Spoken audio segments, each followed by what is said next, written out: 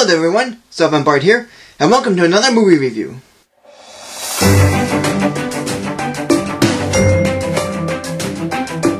You know what one of my favorite TV shows is? Digimon. You know what's more awesome than that? Their own movie. That's right, the movie I'm going to review is Digimon, the movie.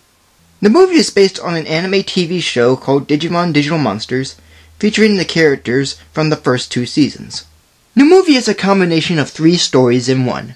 The first is about Tai and Kari as toddlers, getting a Digimon named Koromon, who digivolves to Agromon, then Greymon, up to battle a Digimon named Parrotmon.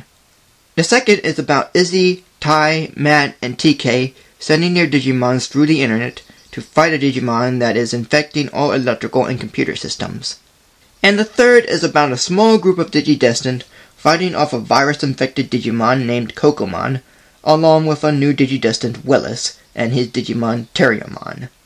So what do I think about this movie? Well, I find it to be a fun and awesome picture.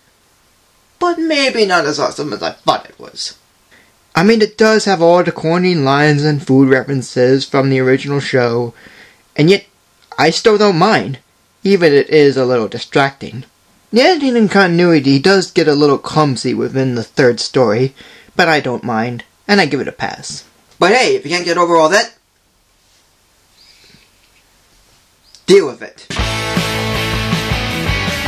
The film does open with Angela Anaconda and her friends going into a movie theater to see the movie.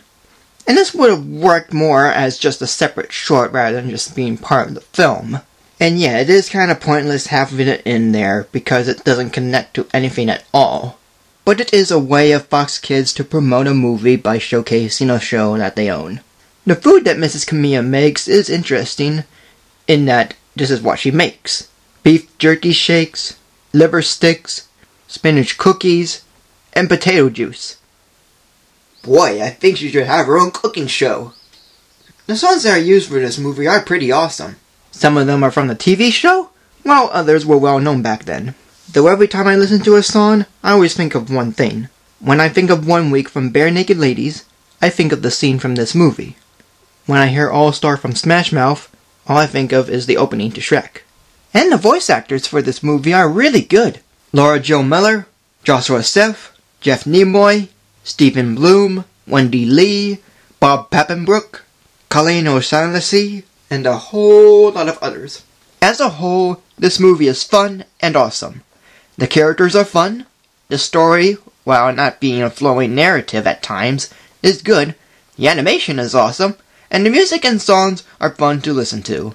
With the works of directors Takaki Yamashita, Hisashi Nakayama, and Masashiro Aizawa, and the adaptations of Jeff Nimoy and Bob Buchholz together makes a fun and awesome movie for any Digimon fan.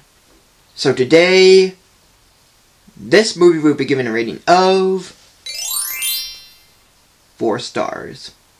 Thank you for joining me. I hope you enjoyed this review, and tune in next week for a new video.